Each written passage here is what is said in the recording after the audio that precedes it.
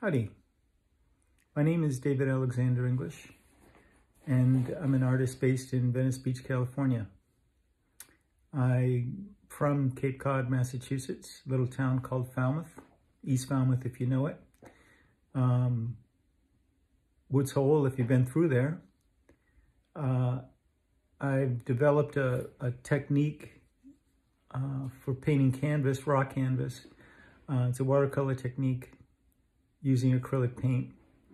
I've been painting since about 1987, and I've painted over 2,000 canvases, and at least half of those are trademarked intellectual property called the Sacred Geometry paintings. I have written and published 29 books, 8 of which are novels.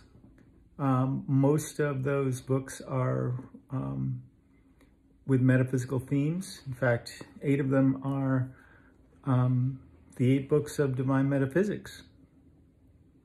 But the novels are metaphysical as well.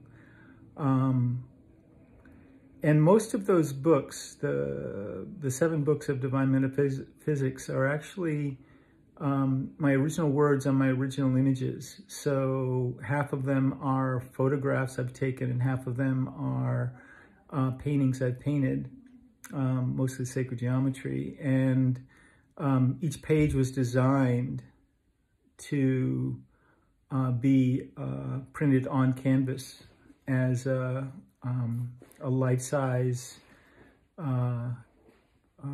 poster, and as part of a traveling exhibition, and ultimately a permanent exhibition space.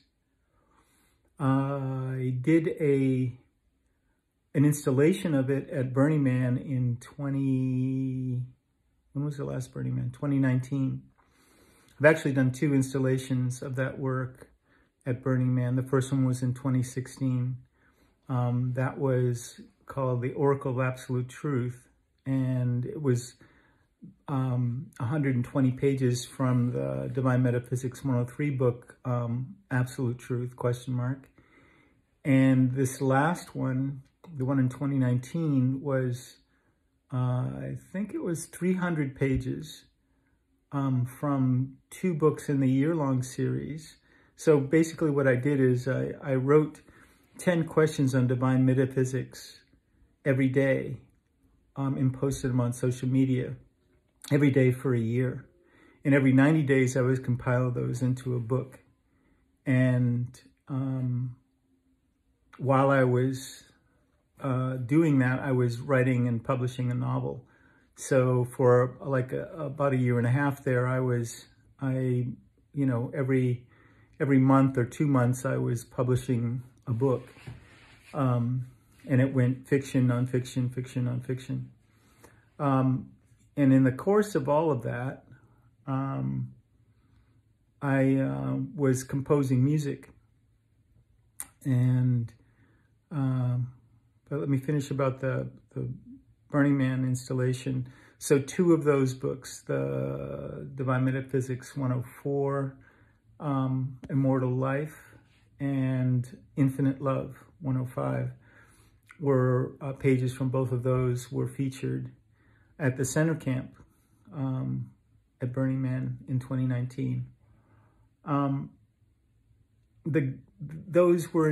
Those installations were intended to be kind of miniature versions of the traveling exhibition that I hope to do down the road and around the corner. The music, I've composed probably, I don't know, over 50 original compositions that make up about 9 albums of material, some of which are on all the streaming services. One of them is called The 12 Journeys Underneath, and that is there's 15 tracks of me playing a synthesizer, and but there's a body of work there that are all there's like 8 albums of that, about 40 original a cappella compositions. I developed this technique where I make a recording of my voice doing something like an ohm for about 5 or 10 minutes, and then I layer and stagger the tracks of that in increments of 7 tracks. So 7, 14, 21, and 28 tracks, and stagger them 2 bars, and they end up becoming, within a minute or so, they become very symphonic. And there's no way to tell what the final product is going to sound like based on what the original recording is. But I've done a lot of experimentation with that. Most of my compositions are, I consider experimental, but then again, all music is experimental. So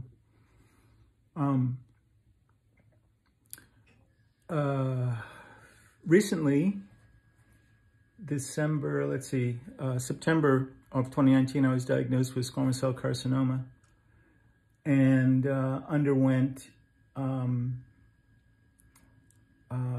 chemo and radiation treatment after 4 months of trying holistic solutions, and was declared cancer-free in June of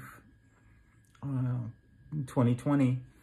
But in January of 2021, the cancer was back, and I'm currently undergoing 6 immunotherapy infusions. I just finished my 2nd one. And to try to make it interesting, these 6 infusions are 3 weeks apart. And so the last infusion is scheduled for June 30th, 2021. And I figured, it's 9 months, 9 weeks, 90 days, 18 weeks. I figured while I'm going through that, I might as well do the 8th book of Divine Metaphysics. And so every day for this project, I compose 10 questions on Divine Metaphysics. Then I record myself reciting them. Then I compose a little 2-minute piece of music to go with it. And then I edit that into a video with original footage and post it on social media. TikTok and Instagram get a minute and the first minute of it. And then YouTube and Patron are getting the full, 2 to 3 minute bit. And when I realized that when I'm finally done with this project, when I'm finally done with the treatment, I'll have enough for not only a physical book, but I will have at least 90 minutes of video already edited and I'll put it in, make it into a documentary. And I'll also have an audiobook, the material for an audiobook as well. So that's what I'm up to the whole concept of the NFTs. I have several projects that I want to do with the NFT. One of which is has to do with releasing the sacred geometry paintings, which are I had a licensing agent about 10 years ago, and one of the things that came out of that was that all of my sacred geometry paintings are now a trademarked intellectual property. So every time I paint a painting that is sacred geometry, it becomes part of that intellectual property. And I would like to begin to mint the sacred geometry paintings as a series of NFTs. At the same time, I have a couple of other projects. One is the flag flag series. And another is the UBI, the Universal Basic Income, as a cryptocurrency. So there's a whole series of art pieces that I've done and will continue to do in that series. And that's what I'm looking forward to minting in the future, moving forward with. I used to say that you know, I didn't sell my original. I have, you know, of over the 2,000 canvases that I have, that I've painted, I have about 98% of them. I've kept them because I very rarely would I sell an original. And the reason was, what I would say to people is because, you know, selling an original is like selling the plates to print money. And now, you know, here we are in 2021, and that couldn't be more true with the advent of the NFT. And so anyway, stay tuned. Thanks for listening. Thanks for watching. And if you have any questions, don't be afraid to reach out. There are some new avenues that I'm moving into in terms of branding. I realize that I'm at a stage in my career where I'm all about disseminating my work, you know, getting it to the people it was originally designed for. And what that, one of the things I'm hoping to do with that is to build my brand, so to speak. And in that light, I have a 24-hour live streaming computer that is set up. I have a YouTube channel that's davidstream.com that I'm hoping to build out. That we just turned it on in September, and I'm looking to. I've just recently gotten the domains davidamerica.co, davidamerica.art, davidalexanderenglish.art, daenglish.art. I think you get the general idea where we're headed. I have an app, the Daily app, spelled both the regular way of daily and DAELY.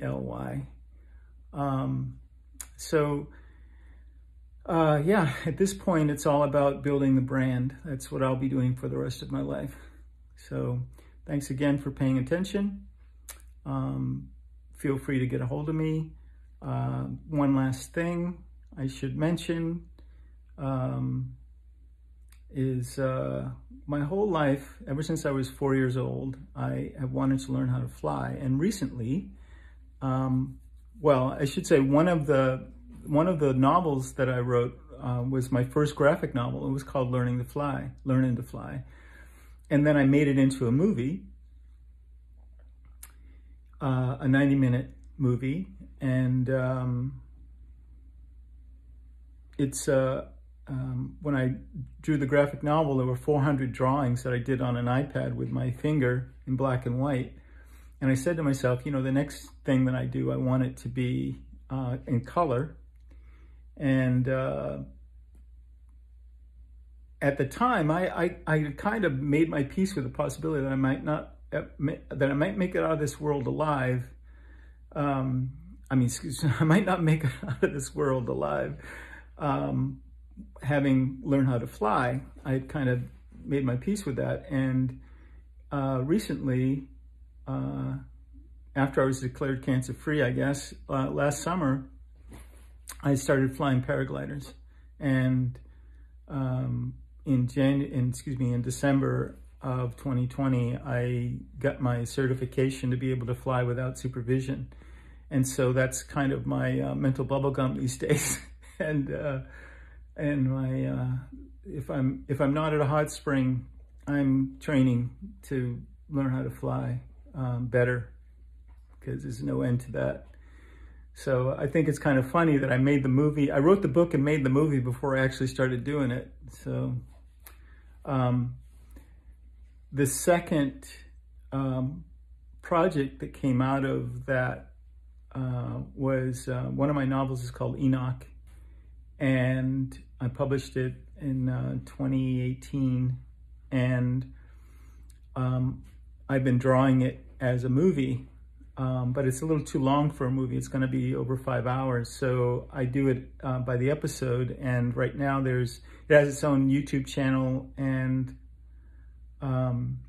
called Enoch, a work in progress, and there's 12 episodes up, 12 of 40, and it's in color, and with all my original music and voiceover and all this kind of stuff. So enjoy that, and that'll be it. Thank you very much. Bye.